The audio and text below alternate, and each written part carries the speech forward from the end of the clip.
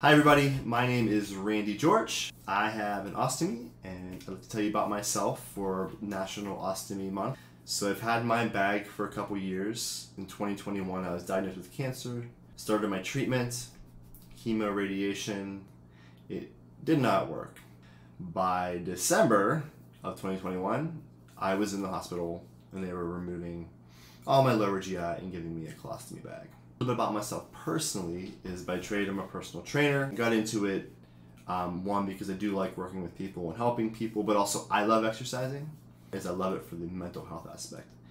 Honestly, I feel so good. When I knew I was going to have my surgery for an ostomy, I was very concerned, and my mental health sunk.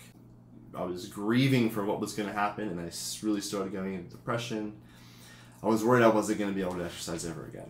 I had my surgery and it was some complications. The ostomy was fine, my wound wasn't healing.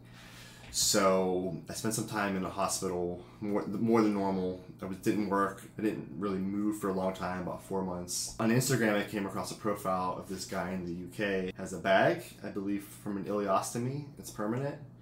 He was lifting a lot of weight. He was deadlifting like 500 pounds.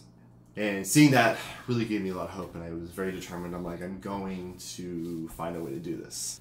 I've gotten my really heavy lifts back up to where they were, and actually my bench press has actually surpassed where I was, before my ostomy surgery. So I spent a lot of time strengthening my core and helping others do that. And it's been really successful.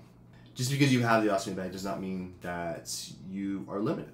I mean, you do have to be careful, and you have to be a little more strategic, maybe, than you would before the bag. But there's nothing that you can't do. There's no restrictions on moving your body.